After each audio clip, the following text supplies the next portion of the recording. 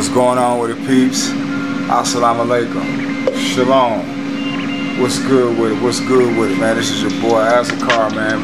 Bring you that heat like I always do. So you already know. Like this video, share, subscribe, hit the notification bell. You'll be thrown in the loop every time, or left in the algorithm every time I will drop any type of content.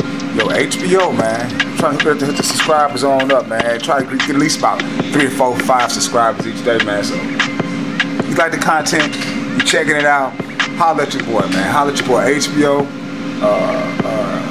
Cash App, PayPal, Musa Azakar, man. So fuck with your boy, man.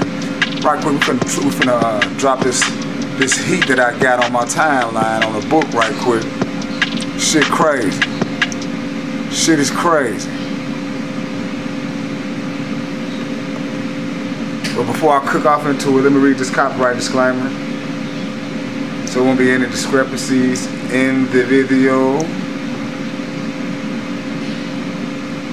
There won't be any disclaimers.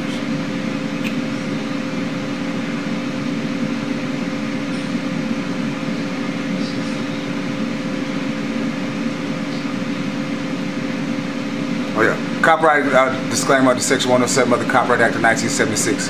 Allowance is made for fair use for purposes such as criticism, comment, news report, teaching, scholarship, and research. Fair use permitted by the copyright statute that might otherwise be infringing, non-profit, educational, or personal use tips to balance in favor of fair use. So let's go ahead and cook on this. This is from the Washington Post. Washington Post, this came out yesterday. Wow, nobody really talked about it.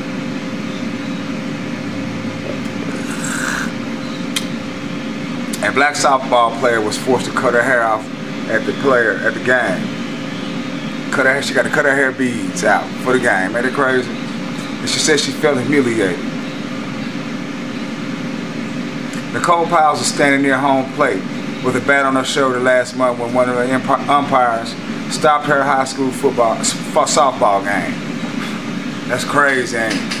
Hold up, man, we need to stop right here. Look what you got in your hair. Them damn beads. Let them motherfuckers go. Piles was 16, wanted to continue playing for her Durham, North Carolina team. The umpire told her coach she would have to take the beads out of her hair. The sophomore, who was black, agreed, but some of the beads were wrapped tightly around her braids. Piles said that their teammates had to cut them out. Golly, you can't even be yourself. And don't you have a helmet on during football, baseball? I mean, damn, man. Ooh, boy, motherfuckers just be in their feelings. You know that? They motherfucking feelings.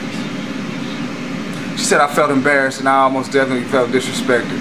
Piles told the South Carolina Coalition for Social Justice this week. It just felt like the world was staring at me. Why me? Now, Piles and her family, who described the incident discriminatory, are now asking her school district in North Carolina High School Athletic Association to attack policies ensuring that no black student athlete faces similar repercussions because of their hair. That's fucked up, man. Look who else we living up under.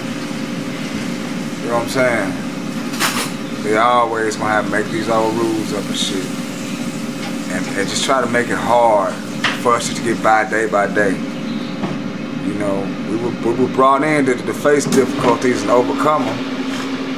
But, you know, it's like we always got to go through some shit. You know what I'm saying?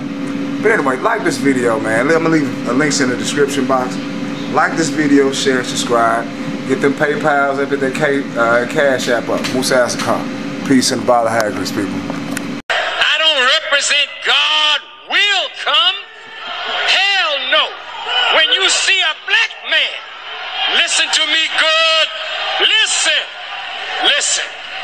When you see a black man stand up in the most powerful government on earth and speak as I speak and walk as I walk and live as I live and don't care nothing about that enemy, then you ought to know God is not to come. God is already present. He's here. He's in the world. That's the good news. That's the glad tidings.